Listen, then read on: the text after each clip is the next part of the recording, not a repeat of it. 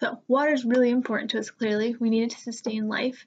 It has a couple unique properties that really make it so our Earth acts the way it does. One of those properties is density.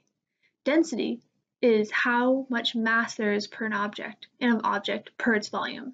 So two objects of the same size, where one weighs less but one weighs more, will have different densities. One example of this that you can think about is taking a rock and a marshmallow of the same size.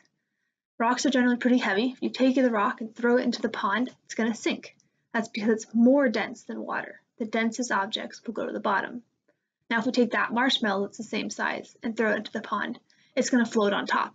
And that's because it's less dense. And so less dense things float.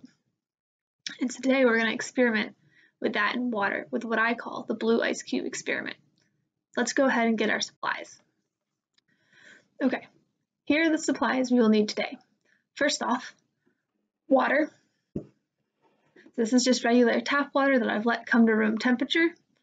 We're also going to need salt water.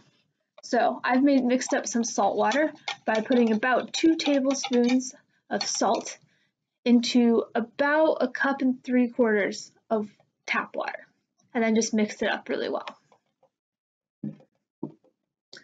We're also going to need 2 plastic cups, and you can go ahead and label them salt water and tap water. I just used a piece of tape. You can also write directly on the cup if you want. Finally, I said we're doing an ice cube experiment, so we need ice cubes. And you want to go ahead and color the ice cubes when you make them. So I've put about 2 to 3 drops of food coloring in each of these ice cube tray holders to get my blue ice cubes. But you can do whatever color you want. It doesn't have to be blue. So I'll give you a chance to go ahead and gather your supplies. Okay, now time to get going with our experiment. So first we're going to fill each of our cups up with halfway up with water. We'll start with the tap water, fill it up about halfway.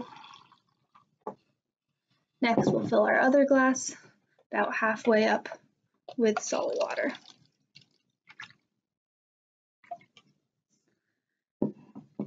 And what do you notice here? Make some observations.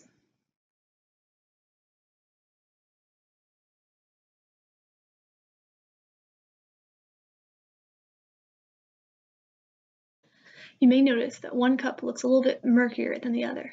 This is because I'm using iodized salt. If you have kosher salt, it will actually make both cups look almost just as clear as each other. So now, the time for the best part of the experiment though. I want you to pause this video in a second after you listen to the directions, and then go ahead and put a blue ice cube into each cup, and then observe it for a couple minutes, maybe 5 minutes. Watch what happens to the ice cube, watch what happens to the water, and see where the color goes. Make observations and ask questions, because that's what scientists do. Okay, ready? Pause the video and go experiment.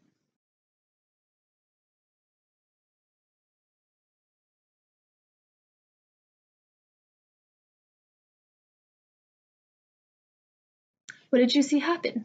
Did the 2 cups look the same? Or did the 2 cups look different? My guess is that you would see the 2 cups look different. Here's what my 2 cups looked like. On the left is the tap water, and it's blue all the way through, basically the same color blue. On the right is the salt water, and it's interesting because here we can see 2 different layers. Most of the food coloring has stayed at the top, which we can tell because it's a darker blue layer. That's because of the density. Now think about which layers were most dense and which were least dense.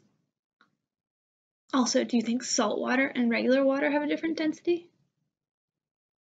It turns out they do, and you can see that in the way the 2 cups act differently. In the salt water, the blue water from the ice cube tends to stay on top because it's less dense than the salt water. But in the cup with just tap water, it mixes together because the water in the cup and the water from the ice cube have the same density. You can let these cups sit for a couple days and see what happens.